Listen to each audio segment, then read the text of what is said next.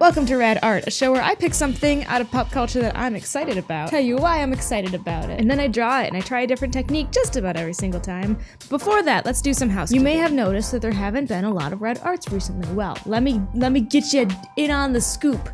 That's not what they say. Counting this video, for the rest of 2017, there are going to be 4 Rad Arts. That's 2 in November and 2 in December. After that, there might be some changes. I don't know, you gotta stick around. You gotta find out, but keep watching, yeah? These videos are also going up on Thursdays now, so that's what's going on. That's what's happening. Now you're in the know, and we can talk about Coco! Hey, it rhymed! This week, I got to use a medium that I've really wanted to use for a very long time. So what's more perfect than like sugar icing on a sugar cookie for a sugar skull?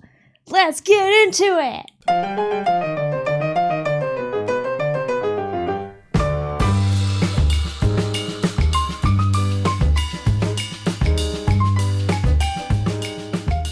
Disney and Pixar's new movie Coco premiered this week, and it's already the highest-grossing movie to ever open in Mexico, and it's well on its way to beating Justice League in the States. Let's hope that happens with everything that's going on, and I'll get more into that later, but for now, Coco tells the story of Miguel, a young boy with dreams of becoming an accomplished musician. However, his family has a ban on music going back generations. Desperate to prove his talent, Miguel finds himself in the land of the dead, and together with a charming trickster named Hector, the two embark on a journey to unlock the real story behind Miguel's family history. And yeah, I basically read that from Google. Now, at a time where the President of the United States is painting Mexicans as degenerates and rapists, one might say it's nice to see a film that throws that label on the floor. Honestly, I teared up when I was reading some of the reviews that Latino reviewers were writing about this film. Vanessa Erzo, the head film editor at Remezcla, writes, "As a Mexican Salvadorian American who grew up on a steady diet of Hollywood Angelo films and the Hispanic Hollywood movies of the 80s, La Bamba, Born in the East, Stand and Deliver, there may never be a more important production than Pixar's Coco. It's a blissful hug of acceptance in a time when the very existence of Latinos in this country is criminalized.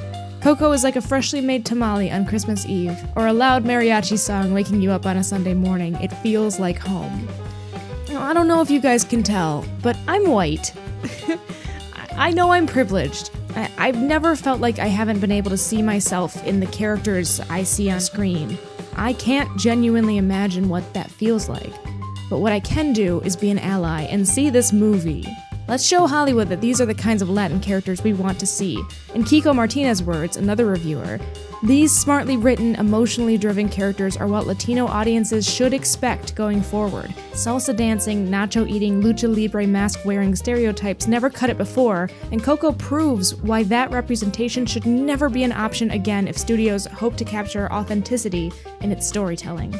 She calls out Latino audiences here, but let's broaden that to American audiences, because you know what? I'm feeling rowdy. Okay, let's address the elephant in the room. As of me recording this, John Lasseter, the chief creative officer of Pixar, has taken a 6-month leave of absence over sexual assault allegations.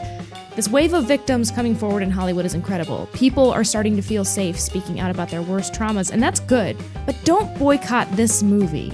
Never before has a movie that features an all-Latino cast cost more than 8 figures in its production budget. So if Coco bombs, if people don't see the one movie Disney has made that's based around Latin culture, the blame won't be on Lasseter and his grabby hands. Speak out against sexual assault, but don't let the large number of Mexicans and Mexican Americans who poured their hearts into this film get shafted. Go see Coco. Like and subscribe. Also, we've got merch. And if you like me, my name's Beth B. Rad on YouTube and Twitch. Everything's down in the description. While you're down there, go ahead and tell me what you want Rad Art to be next year, because I'm kind of curious what you guys would like to see me do, hey? Right? Yeah? Cool. I'll see you later. Bye.